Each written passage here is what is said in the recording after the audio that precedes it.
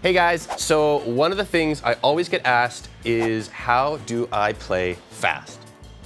And the answer to that question is start slow. I know it's probably not the answer you're looking for, but trust me, if you start slow, you're going to get your technique totally grounded and super tight, so you're going to be racing all over the piano in no time. But I'll show you a few finger speed exercises in this lesson that you can use to build your hands up, so you're going to be blazing around like a total maniac.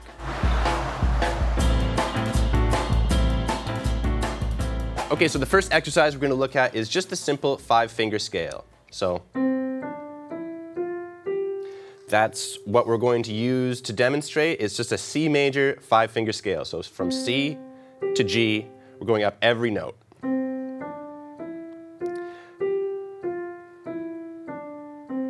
And as we're playing, we're just making sure that our volume is the same with every single note that we play, and we're keeping our fingers rounded, and we're not really flicking away at the keys. We're keeping our hands pretty much stationary. And as we start to feel more comfortable,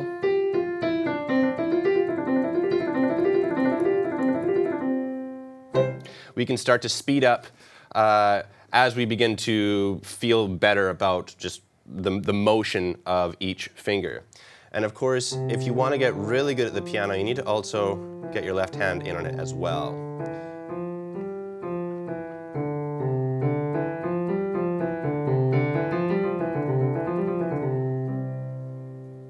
So if you're practicing at home, I really recommend doing that with a metronome and starting off really, really slow so you have that technique totally grounded and you're confident at like 60 BPM. And then when you're feeling good about that, bump it up 5 to 10 BPM each time, and eventually you can get up to 120 BPM, 140 BPM.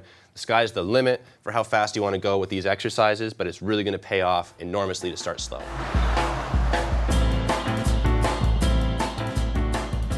The second exercise we want to look at is something that's going to help build the thumb tuck. And the thumb tuck is a big sticking point for people who want to play fast. So we're going to just play the F major scale up 1 octave.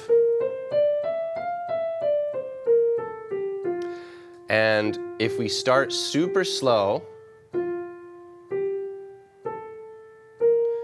we can examine this point here, because this is sort of where you're going to make a mistake in your fast runs if you're going to make one. So this is the thumb tuck moment, where we have to bring our thumb underneath to play that C and then reposition. Whenever you are practicing any of these exercises that have that thumb tuck moment in the scale or arpeggio, take special time and consideration to make sure that that is as smooth a motion as possible. You don't want to be winging your arm out like that. You want to keep your hand pretty much right above the keys as you're playing them. And your thumb tuck is just one motion among all the other motions in the scale. So you're kind of moving up with the tempo and bringing your hand over, just like that. So starting off really slow is going to help make sure that's nice and tight. And of course, play it in the left hand too.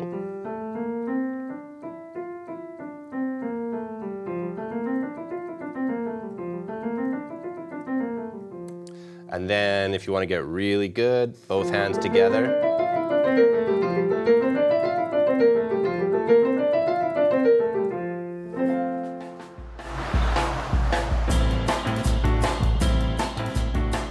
So another exercise that's really, really fun is the blues scale. And the reason why the blues scale is so fun to practice and get fast at is because a lot of times if you're playing like a blues solo or something, or you're listening to the blues, you'll hear a blues scale in a recording or a performance, and it sounds awesome when it's played fast. So this is an F blues scale right here.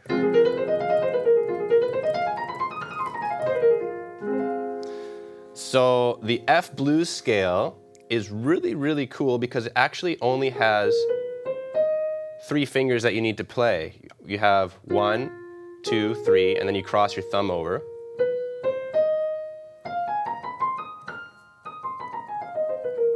Just like that. So my notes are F, A flat, B flat, then I cross my thumb over to land on B, C, E flat, cross thumb over again, and you can just keep on doing that.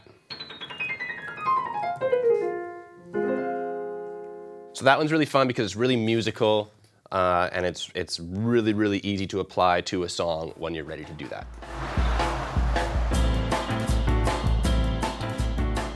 And the final exercise that we're going to look at is the arpeggio. And the arpeggio is another really important thing to prioritize in your practice if you want to get fast because it has that super thumb tuck. So an F major arpeggio sounds like this.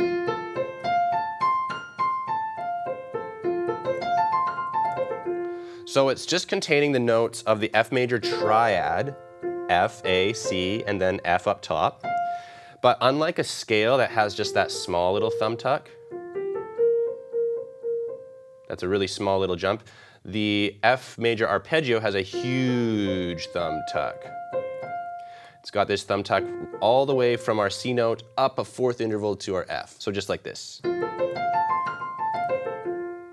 So this is a really great exercise for expanding your accuracy and your range of musicality across the piano because you can go up multiple octaves very, very quickly.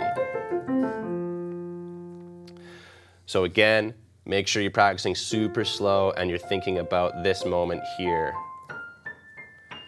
Those moments where you reset for the new octave. Okay, so that's 4 great finger speed exercises to use. Remember to start slow. Bump your tempo up by 5 to 10 BPMs at most as you're working faster, and think about the moments in your exercises that are kind of the sticking points, where you might screw up. They're usually the times where you have to reset your hand. So the thumb tucks, the times where you got to tuck finger 3 over, the times where you got to reset to the new octave. These are all moments to really zero in on as you're practicing. So have fun with the finger speed. Hope you're racing around in no time, and be sure to check us out for more lessons. We'll see you around.